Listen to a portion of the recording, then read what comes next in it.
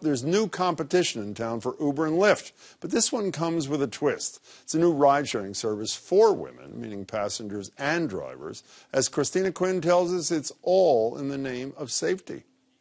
Artist Heidi Beck just started driving for Safr, a ride-sharing service specifically targeted towards serving women.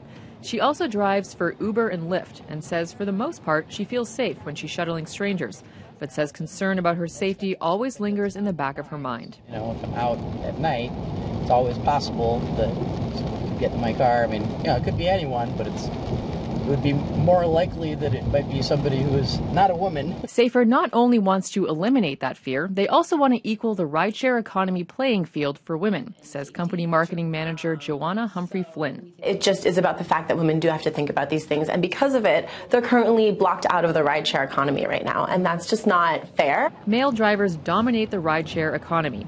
Women only account for 19% of Uber's driver workforce and 30% of Lyft's.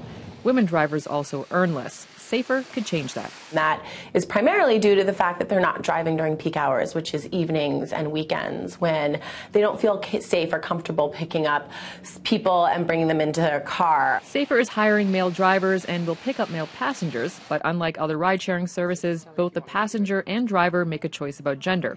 Still, Humphrey emphasizes that they are marketing specifically to women. We are a ride-sharing service for women. We market to women. Just like L'Oreal is a makeup brand for women, they market to women. Can't stop men from using it, and we certainly can't stop men from, applying or driving or riding with Safr. This may be a potential roadblock, according to the ACLU of Massachusetts, who says Safr could still be in violation of anti-discrimination laws since they're providing a transportation service, not a product.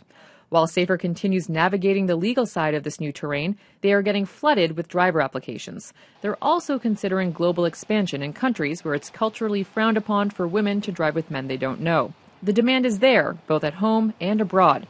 And for drivers like Heidi Beck, it's a no-brainer. And it's about sending a message that, that all people should be able to work and live in a climate of feeling like they are empowered. The woman in the passenger seat joins me now. Christina, nice to see you. You said they said they're flooded with job applicants. So this is just overflow from people who already drive for Uber and Lyft, or is it a whole different No, they're deal? hearing from people who've never driven for other rideshare services. So why this? I think women are feeling that they're empowered and they feel confident about driving, knowing that they're just going to be picking up other women. And I know it's just a brief period of time. Are they really as successful as they're suggesting in short order here? They just launched. So they just launched at the beginning of the month. So, we'll see. Is this women for women thing happening anywhere else in the country? I've never heard of it Yes. before. On the West Coast, there's a company called C. Jane Go.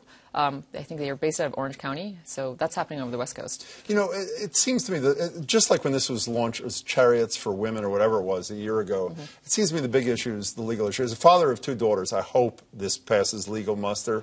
But when I hear them say, and correct me if I'm mischaracterizing this, it's for women, but we're not excluding men. Well, it's for African Americans, but we're not excluding whites. It's for Jews, but we're not excluding Christians. Do people like the civil liberties type think that's going to pass legal muster or no? Well, the woman I spoke with at the ACLU, I think she's just as concerned as you are when it comes to that. She's saying if you're advertising to a specific demographic, there's potential for running afoul there. Even if you say as an afterthought, it's open to everybody. Right. Christina, thank you. Thank you. Nice to see you. Good to see you.